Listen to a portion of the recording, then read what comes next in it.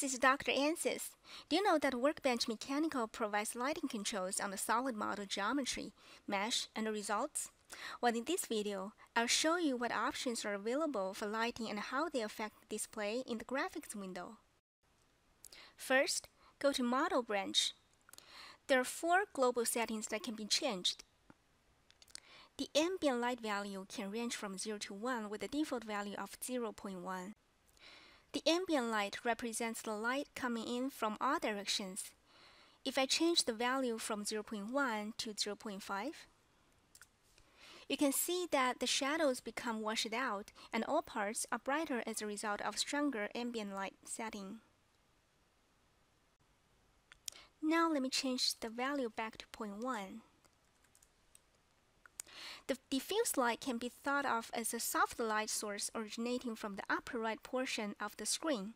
For example, skylight from a cloudy day may produce diffuse lighting. The value also ranges from 0 to 1 with a default value of 0.6. Let me change the value of diffuse light to 0 and then 0.6.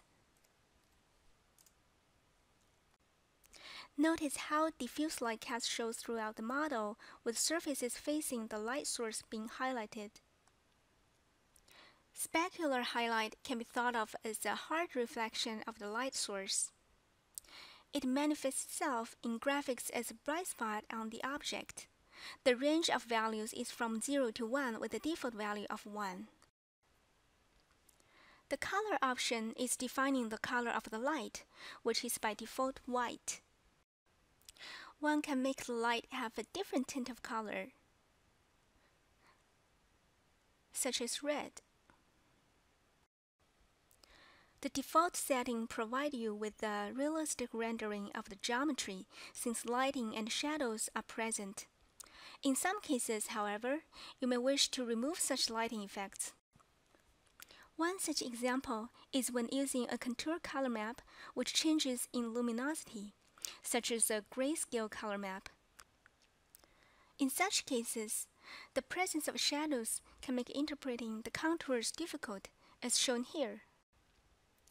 In this example, the default lighting settings are shown on the left, while on the right, ambient light of 0.6, diffuse light of 0.1, and specular highlight of 0 was defined.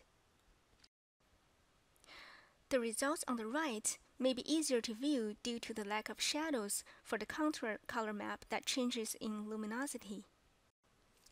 Thank you for watching Dr. Ansys.